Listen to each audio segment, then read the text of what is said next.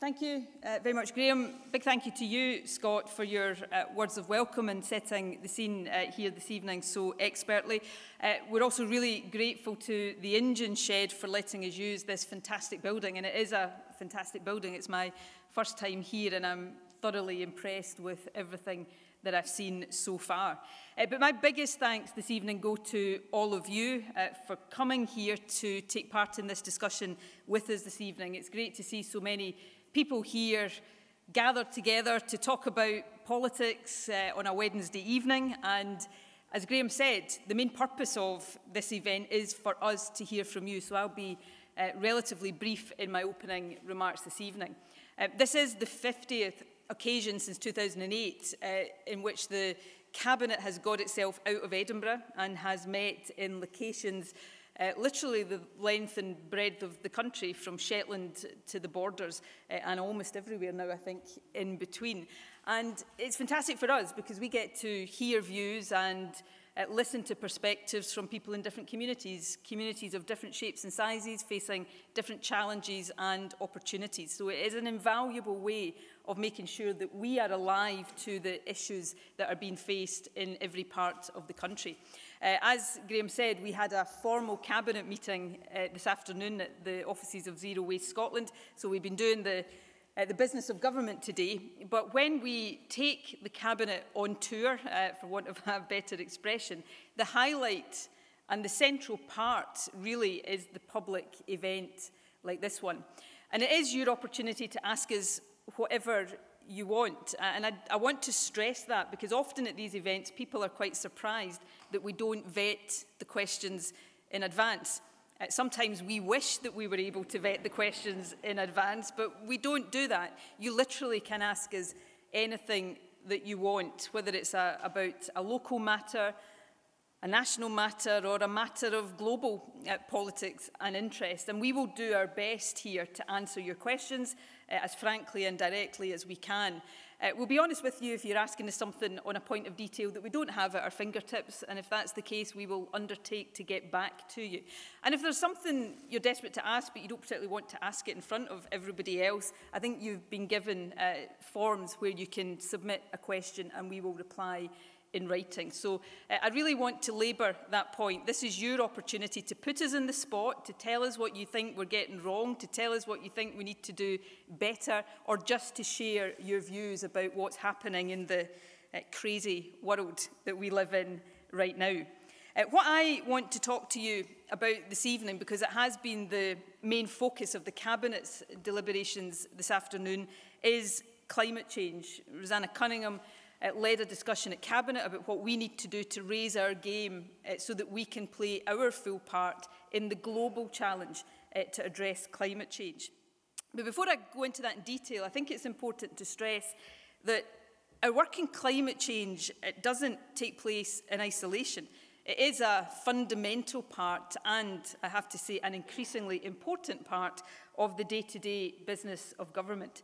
So alongside the efforts we're making on climate change, we are, of course, continuing as a government to do everything we can to avoid a no-deal Brexit at the end of October. In fact, our preference would be to avoid Brexit altogether, of any shape or form.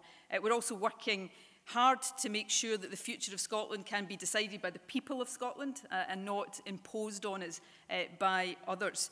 We also continue to take steps to support business growth. We've had figures published today that shows that despite Brexit, our economy is growing and growing slightly faster than the rest of the UK, but we need to keep supporting our businesses. We're investing in transport, we're investing in the broadband links that, of course, all parts of Scotland in the modern age we live in need to thrive. And alongside all of those efforts to make Scotland a more prosperous country, we are working hard to make Scotland a fairer and more equal country as well. We're taking measures to tackle poverty, in particular child poverty, and investing in our health service, in expanding childcare and in education. I see some young people in the audience this evening. I'm not sure if there are any here, or indeed parents of young people who got exam results yesterday. If you got your exam results and they were what you were hoping for, congratulations. Many of our young people, day in and day out, demonstrate all that is fantastic about Scotland and give us the optimism about the future of our country. So all of that work continues on a day-to-day basis, and no doubt you want to ask us questions across the range of those topics and many more beside. But as I said, the main focus tonight of my remarks is climate change, and I think it's right that we do, not just as a government, but as a country, as a society, take the time to talk more both about the challenge, but also about the solutions and the opportunities that flow from those solutions. The challenge of climate change is one that the world can't afford to ignore or be complacent about any longer. We owe it to the next generation to change our behaviour now so that we leave the planet in a better state for those who come after us. And I think it's important, and I think people are becoming increasingly aware of this, that climate change is not something that impacts on people who live hundreds of thousands of miles away. It certainly does that, but increasingly it's something that we are feeling the impact of here in Scotland as well. I mean, just 2 days ago on Monday, it was confirmed that July was the hottest month ever recorded around the world. Now, I know we all enjoy the nicer weather and the summer temperatures, but we can't escape the fact that that is a cause for concern. As the world continues to heat, we know that extreme weather events are going to become much more common. Over the summer, we've seen evidence of that. Locally, there have been flash floods here in Stirling and in nearby areas. Landslips, including not far from here, are having a real impact on transport and on people's lives. Bruce Crawford, the local MSP, I know, has spent much of today with constituents in Glengyle at Lochcatron who are themselves dealing with the impact of a landslip. We've seen elsewhere in the UK the quite extraordinary scenes at the Whaley Bridge Dam in Derbyshire. And on a global scale, we've seen large-scale fires in regions like Siberia and Alaska. So climate change is not something for the future. It's not something that is always far away. It's having an impact on our lives now, and it's going to have an increasing impact in the years to come. And that means finding the solutions to it is going to also impact on all of our lives, and increasingly we find it impacts on everything that the government does. It affects our environment, our infrastructure, our health, and our quality of life. And that's why the Scottish Government has acknowledged the climate emergency, the global climate emergency. We recognise that it is the biggest economic, social and moral issue that the world faces today. And because of that, it requires urgent action commensurate with the scale of that challenge. So for us to play our part, we need to rapidly reduce and then end our contribution to climate change. We've already got a success story to be proud of. We've already halved our greenhouse gas emissions since 1990, and we've now stated that Scotland will achieve net zero emissions by 2045. If this is approved by Parliament, and I expect it will be, that means Scotland's contribution to climate change will end by 2045. Now, that will be sooner than virtually any other country on the face of the planet. That said, it is still quite some time away, so we have targets that ensure that we're reducing emissions every year between now and then. Now, one thing you learn very quickly in politics and in government is that it's very easy to set targets. Meeting those targets, and we may touch on this in a whole host of areas tonight, is much harder to do. So achieving these targets is going to affect every aspect of lives. It will affect the jobs we do, how we travel, how we design our cities and towns in the future, and of course how we keep our homes and our workplaces warm. So I'm going to very briefly just touch on some of the challenges that all of that throws up, but also some of the opportunities it presents by referring to the 3 visits that Rosanna Marie-Goujon and I made earlier today, and Scott and Graham have already referred to some of these. I had the opportunity to see the Renewable Heat Project, which has been run by Stirling Council and Scottish Water, based by the water treatment works at Forthside Way. And that takes the heat that is found in wastewater and distributes it to buildings like Forthbank Stadium and St Modens High School. And it's quite literally a way of taking something which is waste and doing something useful with it. And there's scope for that project to expand here in Stirling and to be repeated across the country. And I think it demonstrates very, very well something that is extremely important. Decarbonising our economy, for the reasons I've been talking about, is first and foremost a moral obligation. We owe it to ourselves, to other countries and to the next generation. But it also provides big opportunities for us if we get our act together and do it properly. You know, that heating project that I saw today won't just reduce emissions, although it will do that. It will also help reduce heating bills for the organisations that are taking part. So projects like that have a big potential to help us tackle fuel poverty, which many people in many different communities have suffered for too long. And that's a project which has been delivered here by FES, which is a company based in Stirling. So there's local economic benefit from it as well. I know that other employers in Stirling are also involved in the low carbon sector. Superglass, which produces insulation materials and which has seen big investment in the last couple of years, is another good example. And when you total it all up, low carbon industries already employ somewhere in the region of 50,000 people across the country. And there is every reason to expect that that figure will grow. And there is potential for it to grow almost everywhere. We in Scotland, we're really lucky because we've got big strengths in areas that range from wave and tidal power to smart grids to digital technology, all the things that are vital, not just for us, but for countries across the world to meet this challenge.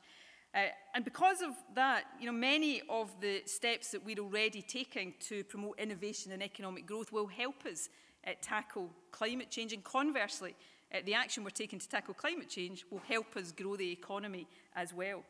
One of the things we're doing just now, which you might have heard of, is establishing a Scottish National Investment Bank to support in the future ambitious companies and big infrastructure projects.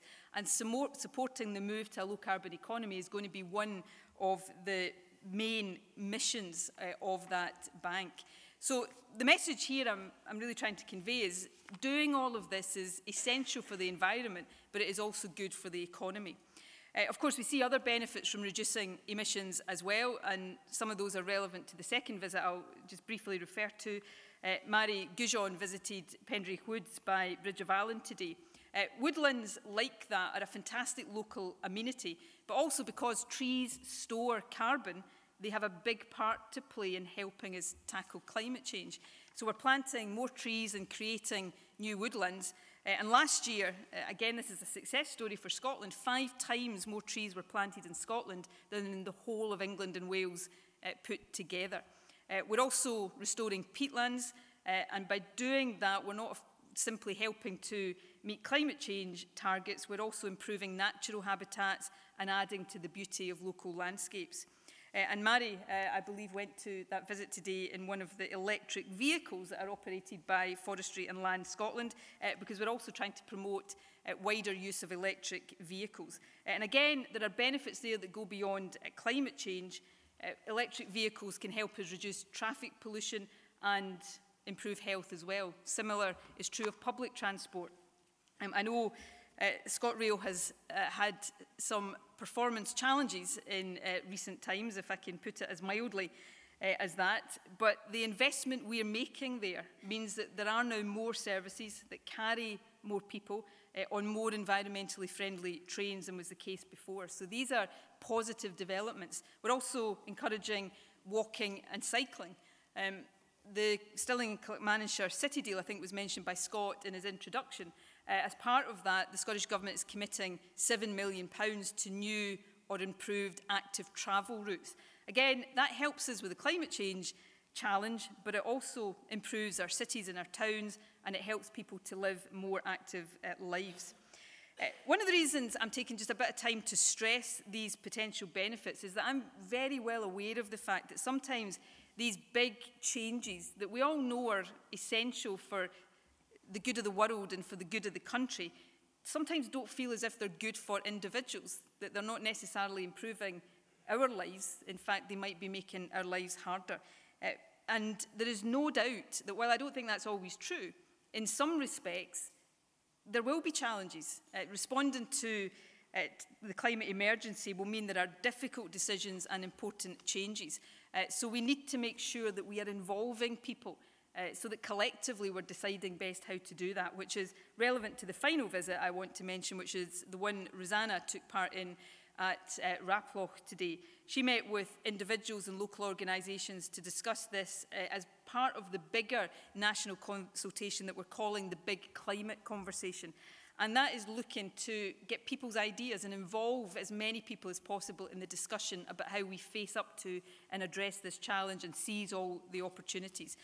I grew up in Ayrshire I know this is going to astonish you that it's that long ago, but I grew up in Ayrshire in the 1970s and 80s. And I remember, as many of you will, the impact of deindustrialisation, the loss of heavy industry, and how it felt as if that big transformation in the economy was leaving too many people behind. There were so many more losers out of that than there were winners. And the community I grew up in, you can still see the legacy of that.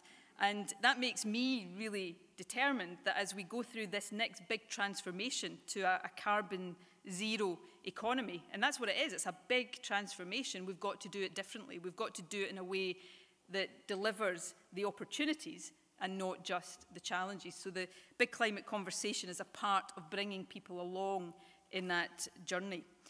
And in some ways that is the perfect place to end here, because that's really the same as this session is all about as well. It's about allowing people to make your voices heard, to put your government on the spot, and to make sure that what we do as a government is informed by the things that you tell us are important.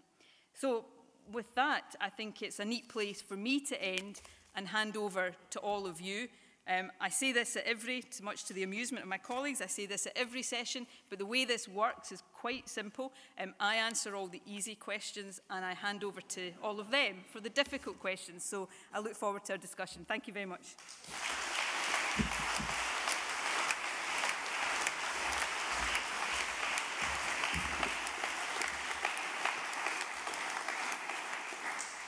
Thank you, First Minister. Before we move to the questions, I would be best to introduce my colleagues on the platform. Immediately to my left, we have Fiona Hislop, the Cabinet Secretary for Culture, Tourism and External Affairs.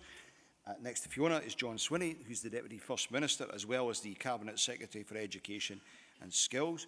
To the other side of the First Minister is Rosanna Cunningham, who, as you now know, is the Cabinet Secretary for Environment, Climate Change and Land Reform.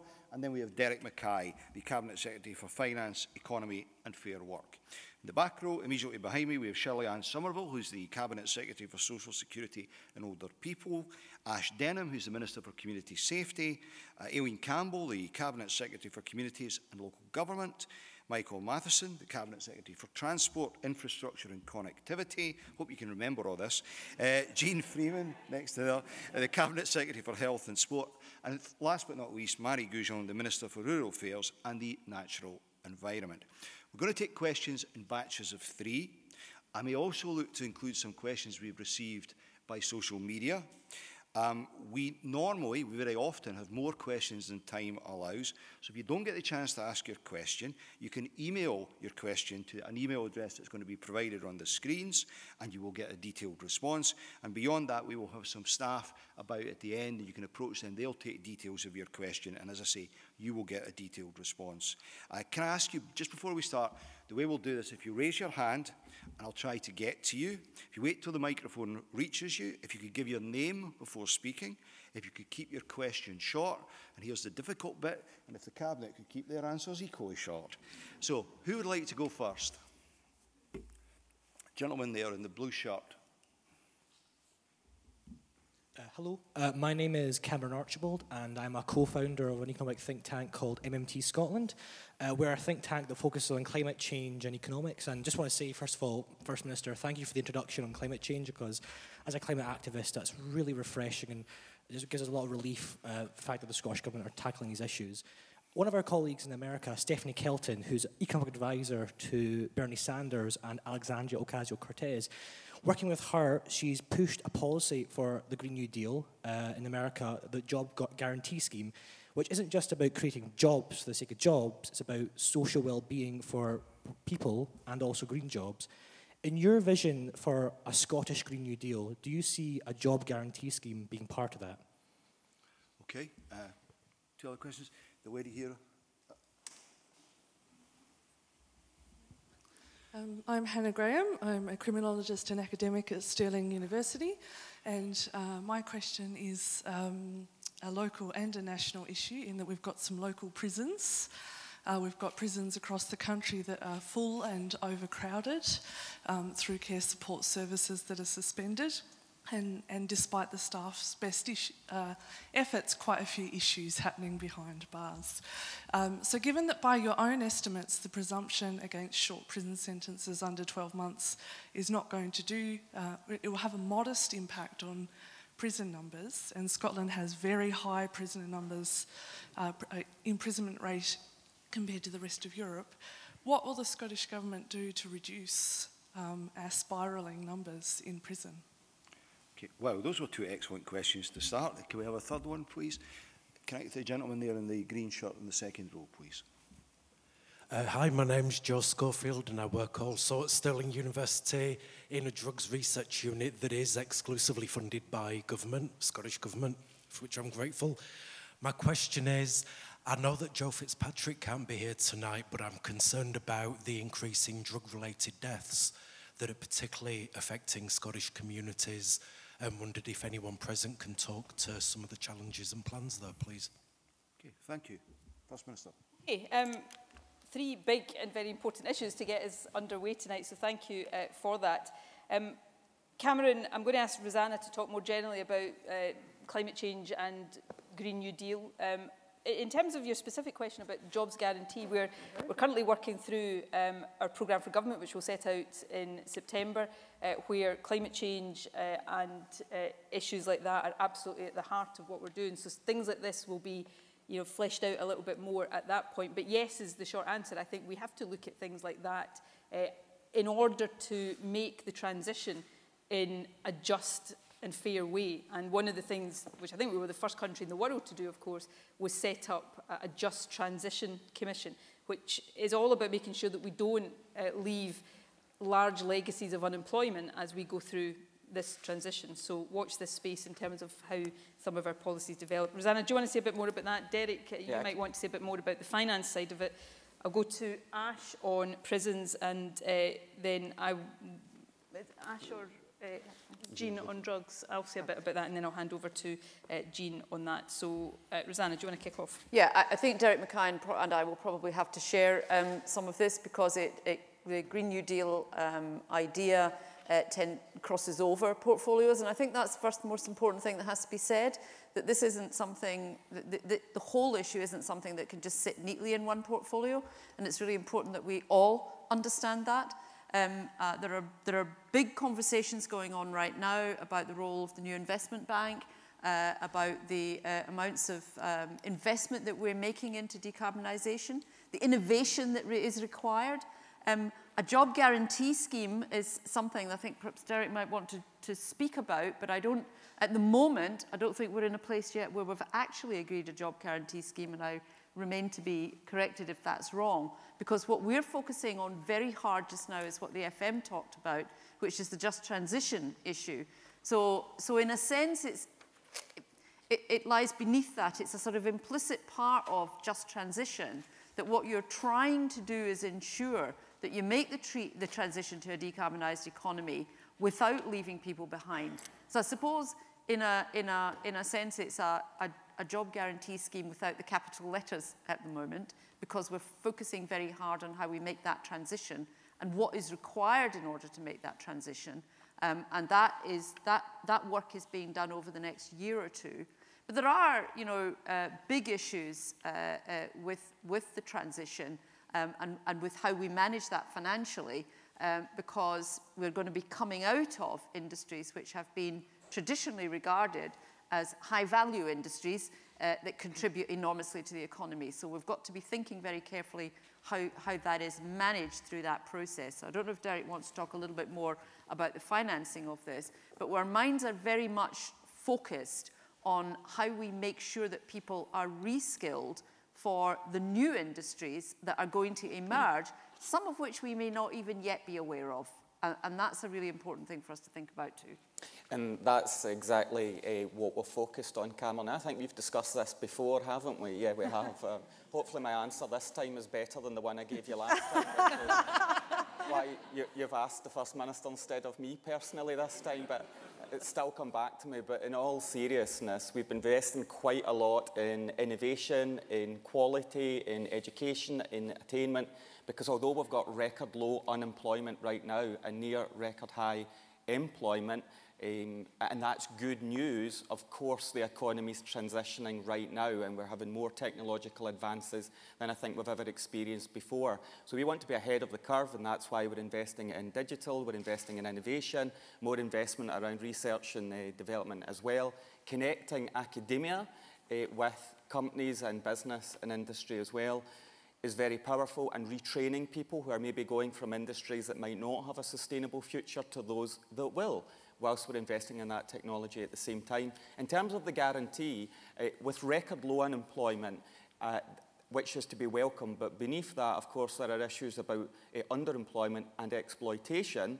that we would like to do more about if we had all the powers around employment law. But with the powers and resources that we do have, we're trying to support that transition so we have a more sustainable economy as well as a more sustainable environment, and focused on a race to the top for quality for a country, not a race to the bottom on cost. And that's the kind of economic model that I know that you're particularly interested in. And a lot of work streams around the National Investment Bank, digital and business support for skilling and investing in skills and, as I say, supporting for those furthest from the labour market. But thanks for the opportunity to give a better answer than I did last time. Okay, that's for Cameron to judge rather than you. Well, he was nodding. He was nodding. Was it better?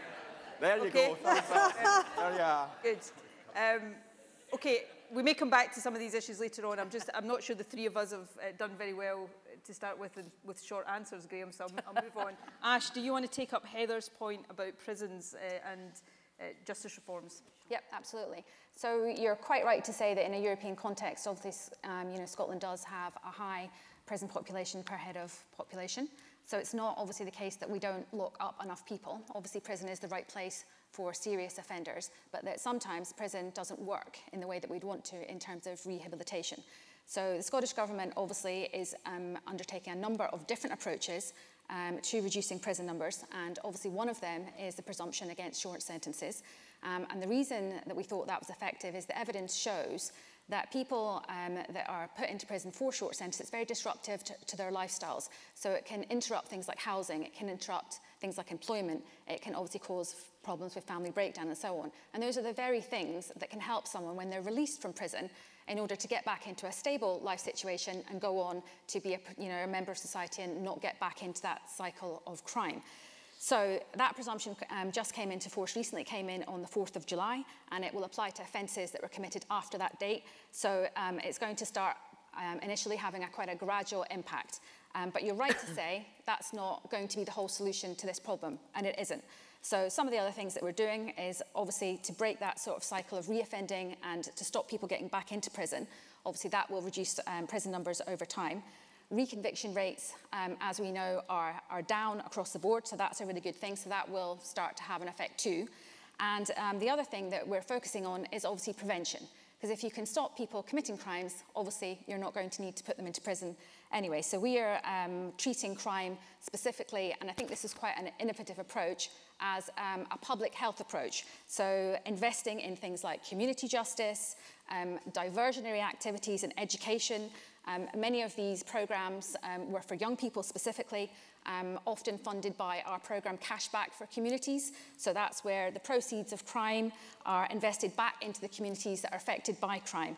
And obviously that's working through the system as well. So none of these things are going to fix the problem individually, but I think over the piece, with a number of different sort of approaches to this, that cumulatively, I think they will start to have an effect.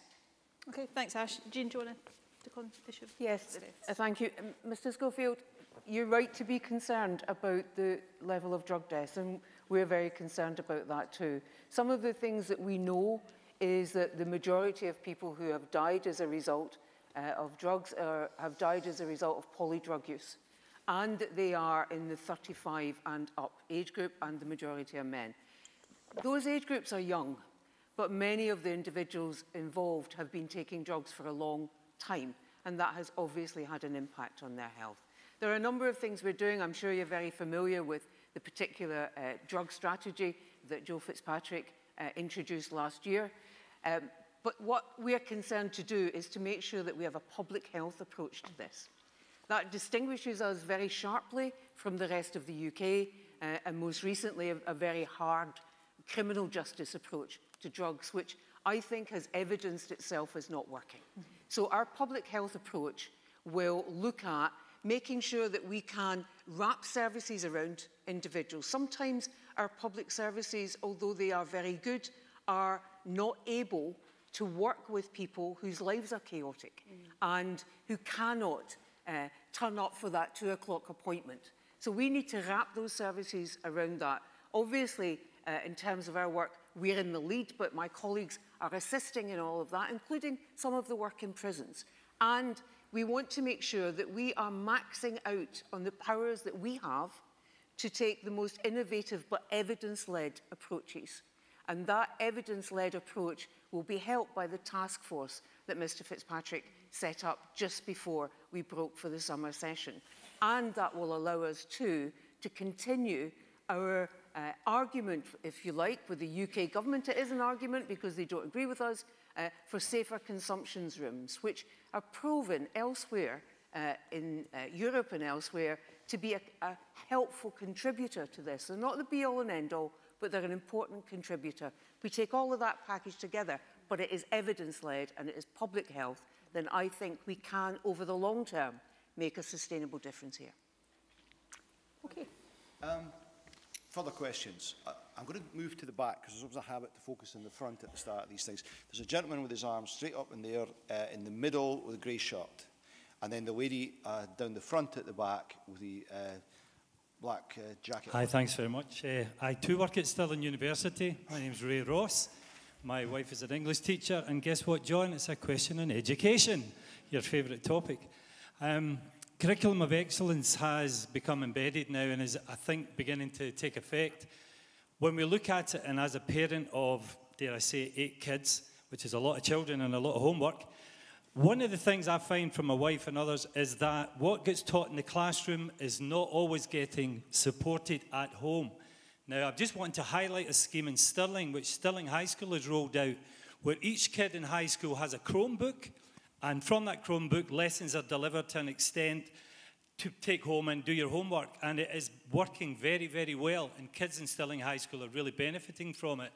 Is there any chance that this would be, as we take away the charitable status of private schools and generate funds through that, that Chromebooks could be rolled out across schools in Scotland and a coordinated IT approach to allow what's taught in the classroom to be able to access and read at home with the help of parents at various levels, taking account of kids that are better placed to understand and kids with maybe learning needs, a system that could maybe work.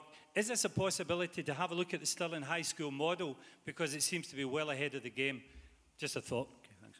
And then the lady down the front at the back with the black jacket, providing she doesn't work for Stirling University.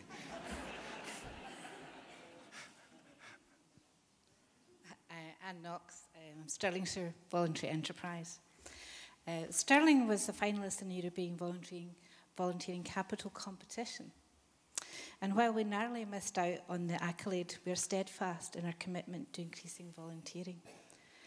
SVE as the third sector interface in the area is wholly supportive of volunteering for all, the national framework for volunteering.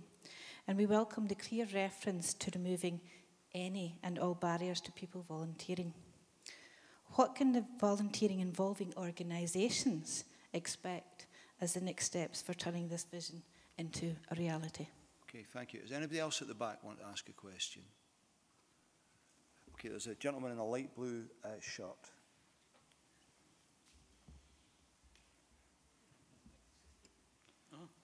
So, hello, my name is Ewan. I also work at the university. And I'm also a student at the university. My question is, how badly will Scotland be affected by a no-deal Brexit? What are your thoughts on Boris Johnson and his predecessor, Theresa May? Thank you so much. First Minister. Okay.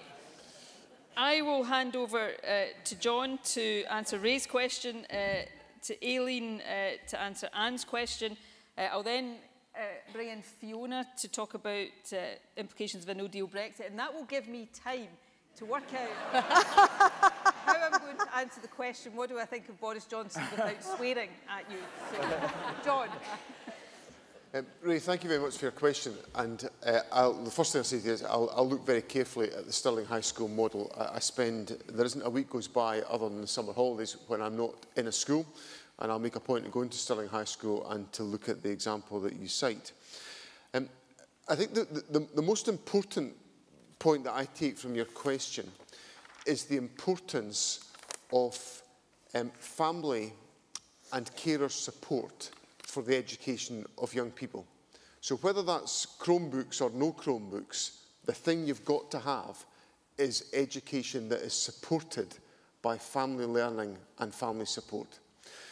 And one of the things which I think is a really interesting lesson that's now emerging from the work that we've done, where we've, as a government, empowered schools by sending money directly from the government to individual schools, where schools are able to decide what are their, what would help them to help close the attainment gap, is that you've seen a range of different approaches taken forward around the country. But a big theme has been about family engagement in learning. And some of that might take the form of practical measures such as Chromebooks. It may also take the measure of realising that some families aren't actually able to support children because of learning weaknesses that families and parents have. And schools are now embracing that to try to assist, which is having the effect of improving the learning capabilities of parents, but it's also helping young people into the bargain. So I think the point I would stress, and which is one of the big lessons I take from the work that we've taken forward on the National Improvement Framework in Education, is the importance of family engagement in the learning process of children and young people. And there will be a variety of means taken forward to support that, but whatever format they take, that is a crucial ingredient in making sure young people are well supported in taking forward their education and being fulfilled as a consequence. But I will look at the Stirling High School example. Thank you for that. Okay, and Aileen, do you want to address Anne's point on volunteering? Yeah, thanks for raising the question. And I think from the outset, I think we all owe volunteers a great debt of gratitude. In my experience, certainly what I see when I go around the different parts of the country is that the volunteers enhance the communities, they provide opportunity for so many people, and also they're creating really happy memories for many young people as well. So that's why we want more people to volunteer and to remove those barriers that you talked about, and why we launched the volunteering framework and also the youth volunteering framework as well. And it was a collaborative effort. It was done in partnership, which I think is really important as well, because the delivery of the ambitions that are within those documents have to be delivered in partnership as well. And I was really vexed that Stirling didn't win or get the accolade of becoming the European volunteering capital. But what I was heartened to see is that Stirling haven't taken the foot off the gas. They want to continue to make sure that they do all they can to support the army of volunteers. I think there's a huge number of volunteers in in Stirling, well above the national rate. So it's clear that there's leadership here at Stirling about wanting to continue to promote opportunities through volunteering, remove those barriers, also rethink what volunteering means, because I think sometimes there's predisposed ideas about what opportunities must look like, but actually we need to think creatively how you tailor volunteering opportunities to people in their busy lives. They're balancing work and life, and we need to reimagine and rethink those volunteering opportunities, and that's why the framework's really important, because it's going to be delivered in partnership, and it allows us, with the strong platform that we have in Scotland, to continue to encourage more people to volunteer. And I think certainly there's great leadership shown here in Stirling, a great army of volunteers, and it's really good that the council here is wanting to continue to promote those opportunities. But we have to support that, and that's why the volunteering framework is important, and why we need to encourage and continue to encourage young volunteers as well, because if they get into the habit of volunteering, then they'll continue through the rest of their adult life. Okay, thanks, Aileen.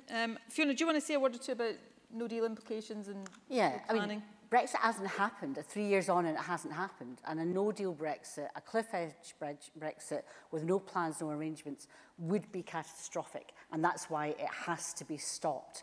Our preference is not to have Brexit at all. But in terms of, you look at the economic impact, we know from Fraser Valander and other economic analysis, you're looking at 100,000 jobs lost. We've got low unemployment just now, but it puts us potentially, you've seen the projections, into recession. But the most immediate thing will be about the immediate issues, about trying to mitigate some of the issues about transportation, supply of basic goods and services. You've seen the issues around the food and drink industry, saying about, in terms of distribution, what that might mean for them, managed distribution of food and supply.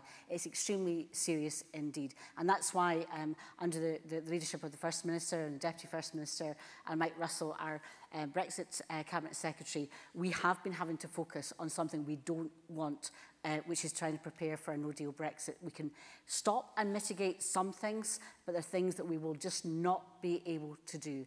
And I think the final point probably is to Scotland is one of the most important thing, and that's what happens to all the EU citizens that are here. What does it say to them if the UK crashes out without any arrangements, without any guarantees, and Boris Johnson is now rolling back on commitments he said to provide legal provision? This country needs people, and we value the EU citizens that live here. We've already, in the last year, lost 14,000 EU citizens compared to the previous years. We need people in all our services, and it's so important that we make sure that we can have those arrangements. So yes, it will have a very, very serious implications indeed. We will do what we can, but there is only so much that we can do, and that's why the political focus, I think the First Minister will certainly, I hope, talk about, is about trying to make sure, even at this very last moment, that Scotland has a choice, and Scotland can try and help our colleagues in the rest of the UK also to try and stop Brexit. Well, thanks, Fiona. On the question of, I mean, I'm not going to get personal about what I think about Boris or his predecessor, but there is a serious point here. I was been asked by more than one journalist why I didn't smile more when I welcomed Boris Johnson to Butte House last Monday.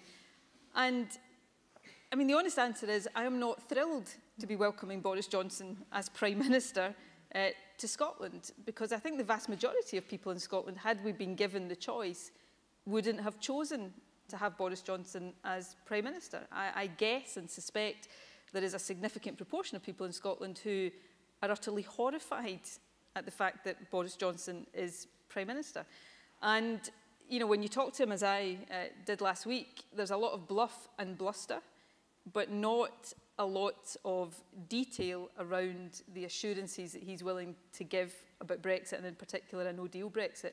And my judgment is he knows fine well. He can't not know, because he'll be getting the same advice and the same briefings as we are in the Scottish Government. He knows fine well the risks and the damage that a no-deal Brexit will do, but he's prepared to do it anyway. He's prepared to push the UK off that cliff edge at the end of October, and I absolutely am convinced that he is prepared to do that. I don't think to that extent it is a bluff, and that makes him and the government he's leading in my view, really dangerous, because the implications for people, the length and breadth of the UK are severe. And it won't be Boris Johnson who pays that price. He might pay a price politically, but he won't pay the same kind of price ordinary people pay, nor will members of his cabinet. You know, some of them, Jacob Rees-Mogg, for example, they've already moved some of their substantial wealth to other countries to insulate themselves. I mean, how shocking and shameful is that somebody who wants to subject the rest of the country to the implications of Brexit is able to protect themselves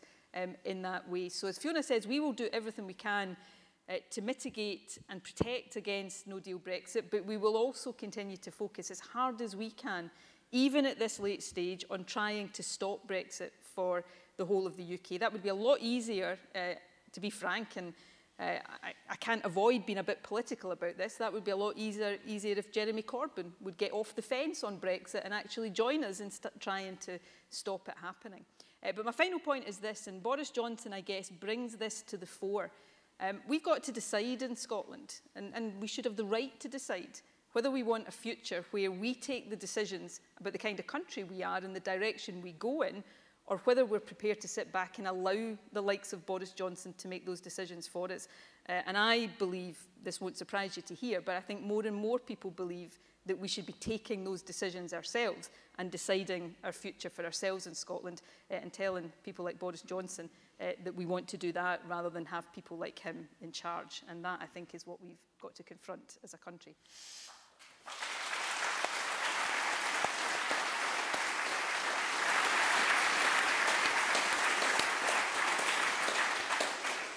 Thank you. The gentleman here has been quick off the mark, got his hand up. And then the lady in the blue top there with the glasses. Peter Macon, I don't work in Stirling University. Just to follow on what the First Minister was saying there, I don't think it'll be a big surprise to anyone that we'll not get a Section 30 order granted to us. I don't necessarily expect you to tell me now, but are we looking at other alternatives, self-declarations of some description, ways of getting to a decision, or ways of getting to consult the population, which are independent of permission from the UK? And hopefully we've got some people lined up in the international community who will accept whatever we do as being valid, which I think will be quite important too. Okay, thank you. Lady there. My name's Inga Bullen. It's a planning related... Sorry, if you could just take the microphone closer. It's a planning related question. My name's Inga Bullen. As objectors to the Park of Keir planning application, we have detailed local knowledge of the issues it has raised. Other local groups have focused on other applications, such as the proposed housing development on Airthry Curse.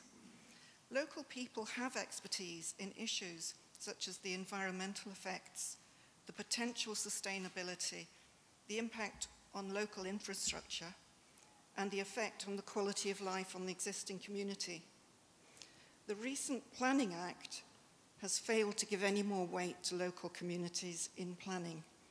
Does the Scottish Government think it is right that planning matters are decided by the interests of commercial property developers? Okay, thank you. Anyone else there? The gentleman with the lanyard at the back there. Thank you. Aaron MacDonald, I'm actually a member of the Scottish Youth Parliament for Cunningham South, where the First Minister's hometown is. So my question is to do with education. As a MSYP, it was brought to me that the UCAS fees are quite unaffordable for some young people, and I wanted to know what the Scottish Government would do about the UCAS fees that young people would have to pay to go to university. Okay, thank you. First Minister. Peter, on the point about Section 30 order and the legal basis for a referendum, I'm not going to get into all the whys and wherefores of that, because you wouldn't expect, I think you said you wouldn't expect me to do that right now. I've said two things though. One is, we've got to recognise, however hard this might be for those of us, and I'm assuming you're one of those who support independence, and however frustrating this may be, if Scotland's to become independent, it has to become independent by a process that allows a clear majority in favour of that to be expressed, and a process that others will recognise as legitimate. And I don't just mean a UK government, although that's not unimportant, but I mean the international community. And that's why the referendum that we had in 2014 and the legal basis for that, that was the gold standard. And we shouldn't allow ourselves to be diverted from wanting to make our country independent by a process that is seen to be the international gold standard. And the other point I would make is related to that. I get asked this question a lot, as you would expect. Frankly, while of course people get every right to ask me whatever questions they want, it should be those in the UK government and UK political parties who are saying that they would block the right of the people of Scotland to choose their own future, who should be getting dogged with the question, why on earth do they think that is democratically acceptable? It's entirely acceptable to oppose independence. Of course it is legitimate for anybody to argue that it's not the right path for Scotland. It's not acceptable, in my view, to say that the Scottish people shouldn't have the right to choose. So I kind of feel just now, the more we as in the supporters of independence get diverted onto, what will we do if they block us? We kind of legitimise their right to block us. And we shouldn't be doing that right now. We should be saying to folk, it's not acceptable for any Westminster government to say that the Scottish people shouldn't have the right to choose. And of course we see in polling evidence this week that more and more people don't just want independence, they want to have that right to choose in the kind of timescale we've been spoken about. So we'll continue to do what we think is necessary to give people in Scotland that right. Now, I'm going to ask Aileen to answer Inga's question on planning. I should say generally, not so much specifically to Park of Keir. Generally, planning is one of the areas where you might find ministers being a bit cagey in how much we can say, because we have to be very careful on planning issues that we don't compromise or prejudice decisions that are set out in a very clear process. But I'll ask Aileen to address that question, and then I'll hand over to John to take on Aaron's question on education. Aileen.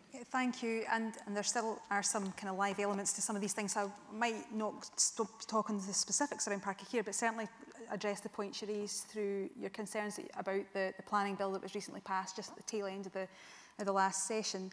But I would say that we agree, we want local communities to be involved in planning decisions, and that's actually what the planning bill has done. It has a real strong commitment to ensuring that there is local engagement within planning, and to make sure that local people can have and express their own plans, their own ambitions, their own visions for the communities in which they live in. But what we want to do with the bill is to make sure that that happens far more early in the process, so that can be a much more positive discussion, that communities can input into what their local place should look and feel like, as opposed to what often happens without the reforms, that these are there's much more conflict at the end of the process. We want to try and avoid that and have that engagement far earlier in the process, to make sure that there's that openness, that people can contribute to what their local community looks and feels like. And that is why the bill did pass, and that's what we've committed to do, and that's why when we take forward the actions to implement the Act, that will be taken further secondary legislation through the Parliament to make sure that that comes into life, so that people feel that they have ownership over the plans and the vision and what their area will look like in the future. And that's what this planning bill does. It has reformed the way planning works to enable people to have a greater say. And that's involved great work with Planning Aid Scotland and others who have a real focus on community to make sure that the voice is heard throughout. Now, unfortunately, planning is always going to be one of these things where sometimes people are not always going to agree. But I think if we get the process open, have those discussions earlier on, that helps ease some of that a bit, and enables people to also see that there is opportunity for development, and to see that in a positive sense and a positive light. Okay, and lastly in this section, John. We come at all questions around access to universities from the perspective that we want to reduce barriers and obstacles for young people to progress into higher education. And we've taken steps, obviously, as a government over a number of years to restore the principle of free access to higher education. It's a policy commitment of which the government is very proud and steadfast in its commitment. So obviously, and there are a whole range of other measures that we've taken to try to enhance access to higher education. The First Minister was with University Scotland and a large number of care experienced young people to welcome just a couple of weeks ago a commitment by the universities of Scotland that any care experienced young person that met the minimum access thresholds for universities would be guaranteed a place. And I think that's a really commendable commitment by our universities, which follows some of the work and the recommendations of our Commission on Widening Access. So we come at all of these questions from the perspective of wanting to remove barriers and obstacles for young people accessing higher education. I'll look carefully at the suggestion that you have made and ensure that we consider whether there is more we can do in that respect to try to assist in removing obstacles, because we want young people to be able to go to university based on their the achievements they've made, the contributions they can go on to make, and based on their educational ability. And that should be the only factor that we should be judging about their ability to progress in their learning. But I'll look carefully at the issue that you've raised. Thank you, First Minister. I'm going to focus in the middle of the room just now, if that's okay. There's a lady in a pink top, the two in there, next to the gentleman with his arm up as well.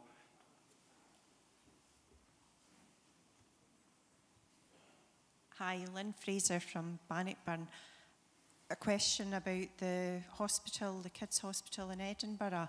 I know that the current Scottish Government has spent a lot of money on undoing the disastrous PFI contracts that the previous administration saddled us with.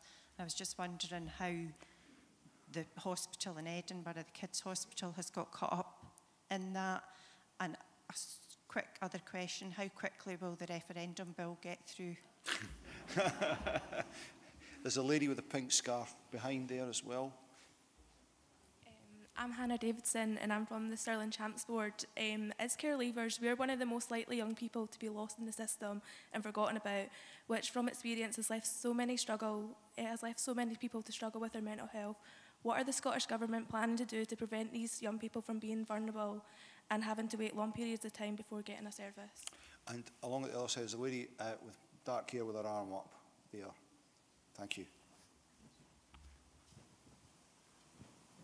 Hello, my name's Pamela Morrison. This is a question on the environment, but maybe a little bit of education as well. There is a mountain of research, global peer-reviewed research on the benefits of veganism on the environment. Can you tell me if the Scottish Government is actually sitting up and taking notice of this? I say this as a vegan mother of 2 adult vegan children. As I said, there's a mountain of evidence, especially when animal agriculture has been blamed as the biggest contributor to greenhouse gases. Can you tell me if you're looking into this at all? Okay, thank you.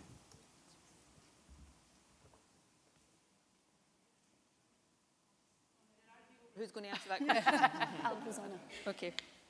Right, Lynn, I'm going to ask, well, before I ask Jean to address your question about the sick kids hospital, just on the question about the referendum bill, it is currently scheduled to be on the statute book by the end of this calendar year. It's been introduced to Parliament. It will go through the process after the summer recess, but we're considering over the summer, in light of everything that's happening, whether we want to accelerate that process, and we'll make that decision before we go back after the summer recess. But the current timetable is the end of this year. So, Jean, can you take Lynn's question? Hannah's question, I was delighted to meet with the Champions Board this afternoon, which was a fantastic meeting. I'll ask John maybe to say a bit about care experience, what we're doing around the care review. And Pamela, I think, Rosanna, you were going to take... I'll take up. Rosanna will answer Pamela's question. I might with maybe Mary coming in as well. Yeah, okay. Jean. Okay, thank you. Lynn, thanks very much for the question. I mean, the first thing I need to say is that the old way of funding the PFI that you referred to continues to cost our health service in Scotland a significant amount of money, simply paying off on the interest payments for something that at the end of the day our health service won't actually be able to own either, which is why I think under the DFM, when he was the Finance Secretary, the new model was introduced, the non-profit distributing model. And that is the model that the new Sick Kids Hospital in Edinburgh is financed through. But the problem that we have with the Sick Kids Hospital in Edinburgh right at the minute, and the reason why I halted the move to that hospital was nothing to do with the finance model. It was about the emerging problem with the ventilation system in the critical care unit, which doesn't meet the required national standards. And because that emerged so late in the day, I wanted to also be assured that everything else about that new site also met those national standards, because if there is one thing that has to be my absolute priority in everything I do, it is patient safety. And so I need to be sure that that new site in all its aspects is safe for patients and indeed for staff. So the work that I've commissioned, which asks Health Protection Scotland and Health Facilities Scotland to provide me with assurance on all the other areas, on other aspects of ventilation, on drainage, on water and so on, is underway. I've also commissioned work from KPMG to look at all the decision making through the lifetime of this project to try and identify why it was so late in the day that the problem with critical care emerged, because the standards that it should be meeting were standards set in 2014, so they're not new, and at the same time work underway now to identify what do we need to do to improve the ventilation in that critical care unit. Now, I expect, and we're on track to do this, it's what I said at the outset, that by the end of this month, into the early days of September, I'll have the answers to those two reviews, one on all the decision-making, the other one on the rest of the site. And if I get the assurance that other areas in that site are meeting those standards and are safe, then we'll be able to trigger a phased migration of services that are not impacted by critical care.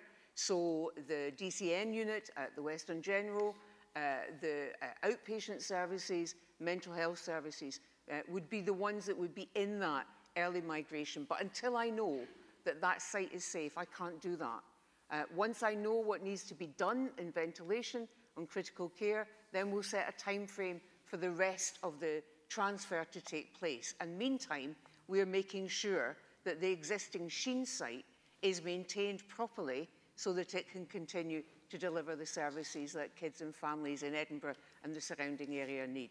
And I've said clearly all along that once I have the information, you will have the information too. Okay, thanks, Jean. John, do you want to say a bit about the work we're doing around care experienced young people? Yeah, about 3 years ago now, the First Minister and I listened very carefully to the views of care experienced young people, and they essentially, I think, said two things to us. Firstly, that there was a lot of good work going on within the care system to support young people, but secondly, they didn't feel it was nearly effective enough and did not give them the support and the assistance that they required to overcome some of the challenges that they faced and to make their way through our society.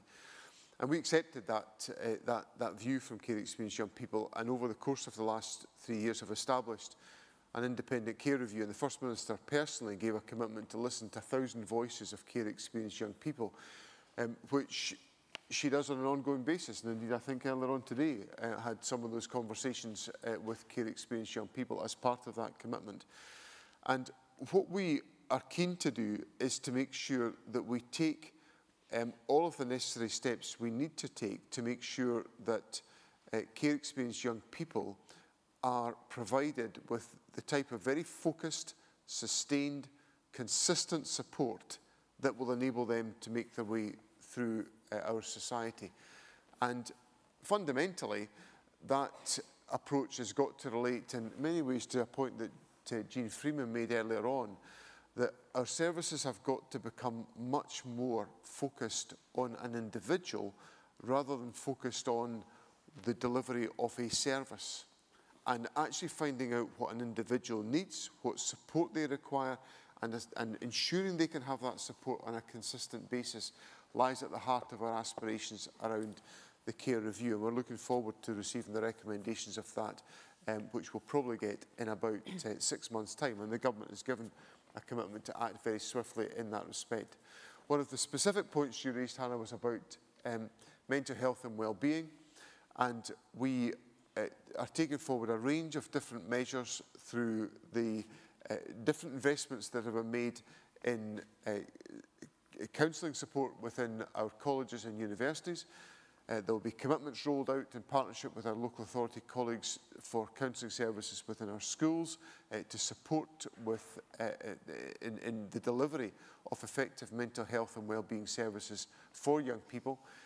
What we are trying to do is to take forward a principle that we act and we intervene as early as we possibly can do to avoid interventions being made at a point of crisis, because we will not be able, no public service can intervene in moments of, if we just allow things to reach moments of crisis, we will never properly deliver an effective service that meets the needs of individuals. So we need to work on a much earlier intervention basis, and that's the focus of the work that we're taking forward on mental health and wellbeing for young people. Thanks. I'm conscious of time, but I just want to add a personal note to this, because this is one of the most important pieces of work that the Scottish Government is doing right now. You know, when a young person grows up in the care of the state, for whatever reason, through no fault of their own, then the state has a very, very precious responsibility to make sure that young person gets properly cared for, protected, but also has the same opportunities in life as any other young person. And you know, I've met so many young people now as part of the 1,000 Voices programme, and I've met so many fantastic young people that are doing great things. I met some of you this afternoon, but I've also heard stories about the barriers and the obstacles and often the trauma that is compounded through experiences in the care system, and we've got an obligation to do something about that. And hearing the voices of young people with experience of the care system is a vital part of that. This week alone, I've visited a children's home in Ayrshire. I spent time with care experience young people yesterday getting their exam results, and met the Champions Board this afternoon. So this is a big commitment, and it's certainly one that's got well under my skin. You know, there's very few more important things that any government will do than to make sure that they're given opportunities to all young people, and not allowing young people who through no fault of their own end up in the care system to get left behind. So it's one that collectively we're extremely committed to. So thank you very much for your question. And I'm now going to hand over to the tag team of Rosanna and Mary to deal with the question that Pamela raised. Right, thanks Pamela, and I'm aware that there's a vigorous debate out there about diet in general sense. Where I would have to take this from, though, is that all of our scientific advice does tell us, and that includes the climate change scientists who are our advisors, that in general terms, we need to be eating a lot more fruit and veg, and we need to be eating less meat, particularly less red meat. But that's not advice that is confined to what is good for the planet. That's also advice about what is good for us as individuals as well. And I think we all know that. So I would say, and I'm sure my health colleague, although she's not joining the tag team, would want to endorse that as well, that within those general parameters, as a government, we would be saying to people, choose your own diet, choose how you want to construct your own diet in the best way for you, keeping in mind that at the end of the day, we all need to eat a heck of a lot more fruit and veg than we do in Scotland, and we need to perhaps cut back on the red meat. Now, I think that the question is probably connected to the issue of the raising of livestock and the contribution that meat production, if you like, does to climate change emissions. So Mary will come in on that, but I do want to say something here about being careful about taking from the global and assuming that that automatically means what happens locally as well.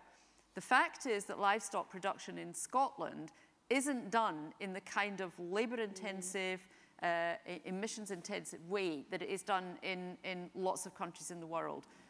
Virtually all of our meat is produced on hills that will not be producing any other food, because that's just not the way our land works. If you take livestock off the hills, you aren't suddenly going to have avocado farms or vineyards. We know that there will be no food produced there at all. So livestock production in Scotland is a fundamental part of our food production, and there's a great deal of work, a huge amount of work, right now taking place in Scotland, researching how we can ensure that the emissions, in this case often not carbon emissions but methane emissions, that emanate from that are reduced considerably. And that's why the Committee for Climate Change, even the WWF report, all said that livestock production can continue to be a part of the Scottish rural economy within that broader context of eating a bit less meat and eating a lot more fruit and veg.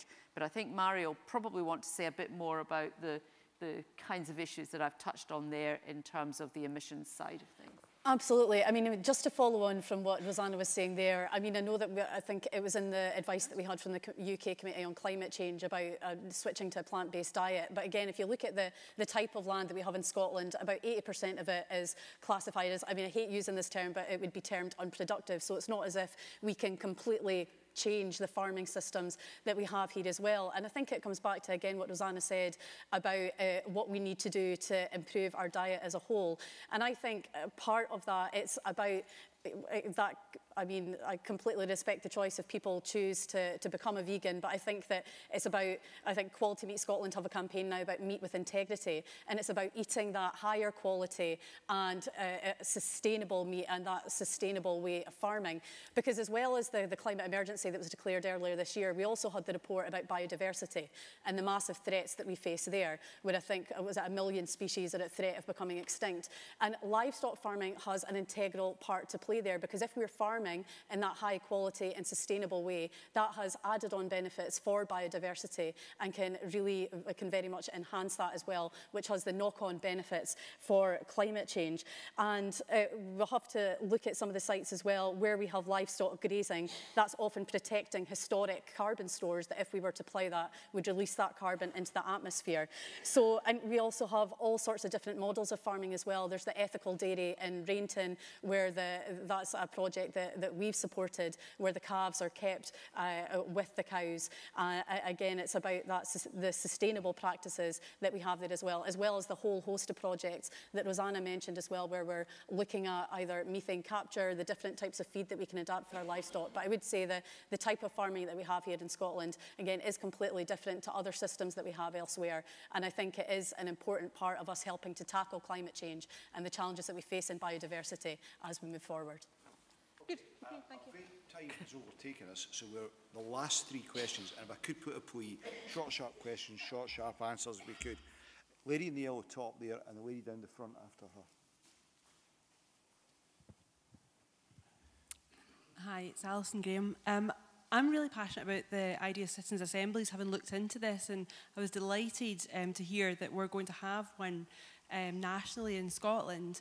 Now, given this is the 50th time that the Cabinet have travelled since 2008, the one thing at the session in Edinburgh University I was a little bit disappointed was here it was likely to be based in Edinburgh and Glasgow. Now, to really engage the population or society across the board, as well as having a cross population in the Citizens' Assembly, but to actually have people engaged and be able to come along to see and to watch and to really get enthused and engaged in our democracy in something that I think is a really exciting development. I'm just wondering whether places like Stirling and the borders and the northeast and the islands would also be able to partake in something like this, which I think is a really exciting opportunity. And the lady around the front here.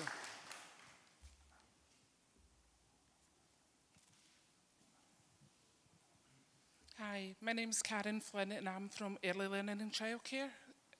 What I would like to ask is, well, we're in the midst of a huge expansion policy, which is a fantastic policy, all going well, will make a huge difference for Scotland as a whole. Early intervention actually will link on to hopefully less people in prison in the future, less people taking drugs. So if we could get it right, we all want to work together to get it right. So my question is, at the moment, we're in the midst, we're exactly 1 year away from the full rollout.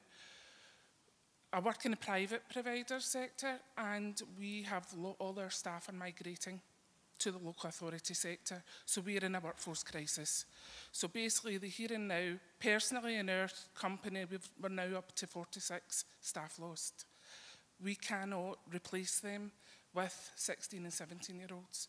So the question being, what can Scottish Government do here and now to support the sector, to ensure that our quality doesn't dip any lower than it's already dipping, and that we get to August 2020 and meet the national standard? Okay, thank you. And one final question. There's a lady there with her hand up at the very end of the second row at the back there.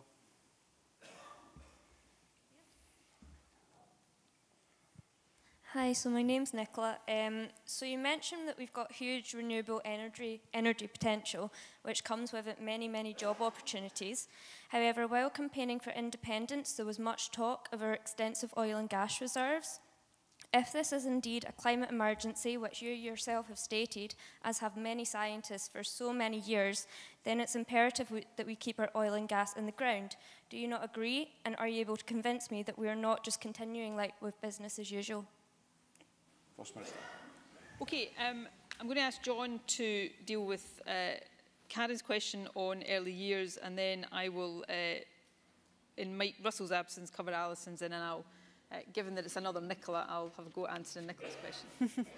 Okay, Karen, the way you characterise the expansion of early learning childcare to 1,140 hours for eligible 2-year-olds and 3- and 4-year-olds is exactly the way that I would characterise it. I think this is one of the boldest, most significant policy interventions we could make, and the way you set out how that early start in life, if we can support that better for children, we will assist our efforts to try to minimise damage later on in their lives and poor outcomes. Now, we're obviously taking forward this expansion in partnership with our local authority colleagues. We agreed with our local authority colleagues a resource and capital financial arrangement for that over the period of time. It's not in dispute. We've agreed that we don't often or always agree about money with local authorities. I speak with the scars. I've been a finance secretary for many years on that question, but we've managed to agree this one. So there's no dispute about money here. The question is about rollout. And what we've encouraged is good partnership working with the private sector, because if I was rolling out this policy, if I was responsible in a local authority, if, let's say, the private sector is dealing with 20% of provision just now, I'd want to make very sure that it could make 20% of the commitment to 1,140 hours. Because you want to be able to, if you want to deliver I want to deliver the policy successfully in August 2020. So if I've got some folk who are already delivering it and contributing to that, why on earth would it be in my interests not to have them part of the solution? So that's what we've been encouraging local authorities to do. I'm very happy to speak to you in detail about your own personal circumstances afterwards, because I'm deeply concerned to hear about your staff turnover point, because that I understand the possible difficulty of that in the short term, because obviously local authorities may be able to offer higher salaries than you can offer in the interim. But in the financial arrangements that we've put in place with local authorities, I think that can be mitigated if you're trying to keep people in the market and make sure that the private sector can be part of the solution. So I'm very happy to talk to you personally afterwards, and I'd appreciate the detail that you can share with me about your experience, because I want to make it absolutely clear we see the private sector as being integral to the delivery of this policy around the country, because a lot of very good work is done by the private sector in the current provision. Okay, thanks, John. And briefly, Alison, Mike Russell, who is overseeing the establishment of the Citizens' Assembly for the Government, is not able to be here. I'll feed back that point that you may have seen we've now appointed the co-conveners of the Citizens' Assembly. And the important point to stress here is, although the government has made the decision to establish it, its operation will be independent of government. And I think it's important that we keep that separation. The members of the Citizens' Assembly will obviously be drawn from around the country. I take your point about the location of where it will meet, and I will feed that point back. But I guess the point I'm stressing here is that in its operations, it has to have a degree of independence from government if its findings and recommendations are going to have the credibility and buy-in that we hope they will have. But I'll certainly feed the point back. Nicola, I mean, thank you for raising this question. I mean, I get the place you're coming from in that, and I think many people would have a lot of sympathy for what you've said. We are in a transition right now to becoming not just a low-carbon economy, but as we've heard, not just a carbon zero economy, but an economy that is zero of all emissions. But the pace and journey of that transition has to take account of a number of different factors. If we were to immediately cease oil and gas production in Scotland, we would make ourselves dependent very quickly on imported energy. And the impact, the global emissions impact of that would probably be greater than what we're doing in terms of North Sea production, which is a highly regulated sector. So the challenge there as we make the transition is to make sure that the oil and gas sector is itself working to reduce its emissions and to minimise its impact on the environment, but also crucially, and this is where Scotland is doubly fortunate. We've had the oil and gas impact, although because of how we're governed, we haven't had all the financial benefits of that down the years, unlike a country like Norway, for example. But we've also got the massive renewable energy potential as well. So the skills that have been built up in the North Sea, increasingly we need to use that expertise to properly utilise the renewable energy potential. So we want to accelerate this transition we're in. But obviously, as we do that, we need to take account of a number of factors to make sure that we are genuinely reducing our emissions in the way that we want to. Before I hand back to Graham, can I just thank you all? We never get through as many questions as we want to in this session, but these have all been excellent questions, local, national and global. So thank you very much. You've given us a lot of food for thought. I hope we've been able to give you answers. Derek even managed to improve on his previous answers. So, but if there's any issues that you feel we haven't covered properly or issues you haven't had the chance to ask, please take advantage of the ways that you can follow up with us. But in the meantime, thank you very much for being a fantastic audience.